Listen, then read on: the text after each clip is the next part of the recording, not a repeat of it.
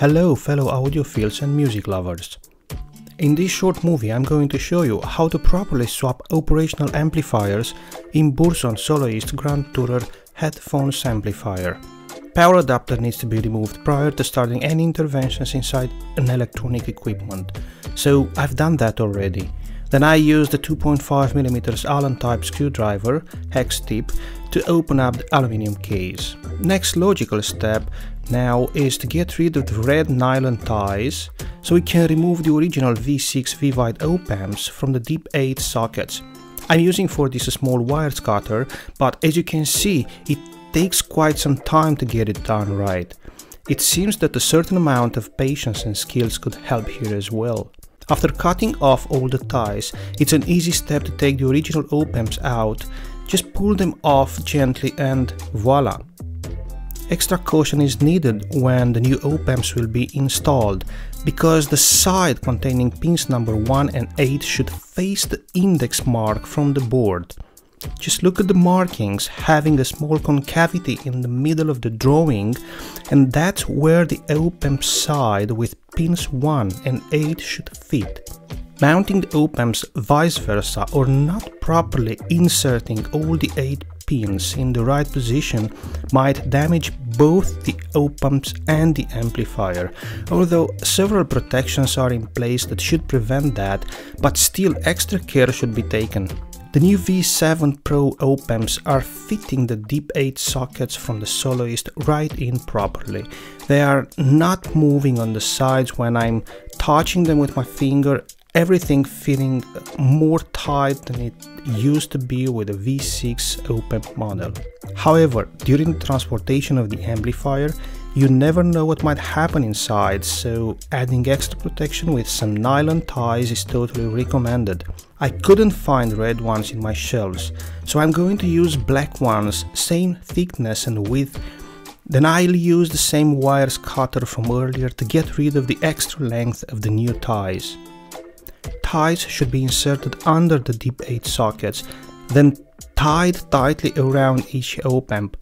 Use common sense when tightening the ties, it's not complicated, just needs a bit of attention to not scratch or take apart from the board the surrounding components. While inserting the new ties around the sockets and op-amps, removing the 4 silent power voltage regulators might help in clearing the way.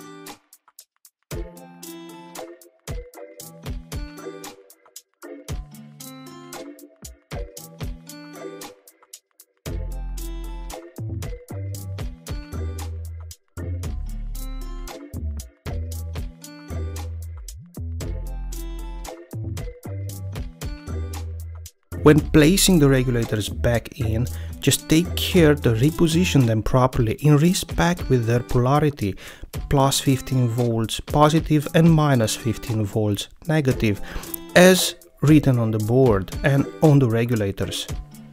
Mismatching these regulators might, of course, cause damage to the board and to the op-amps as well, although, like I mentioned already, there are protections in place that might prevent this from happening, but still, extra attention is required.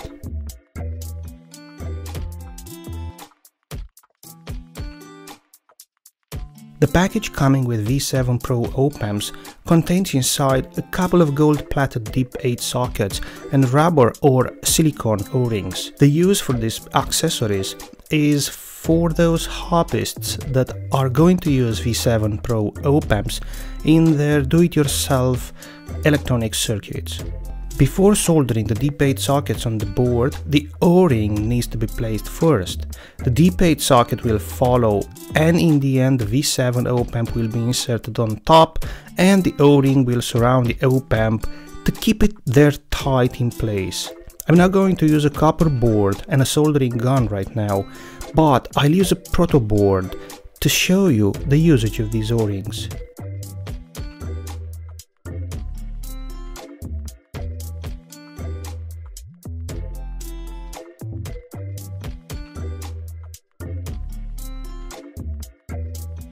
I do hope you enjoyed the information from this video. Cheers and happy listening!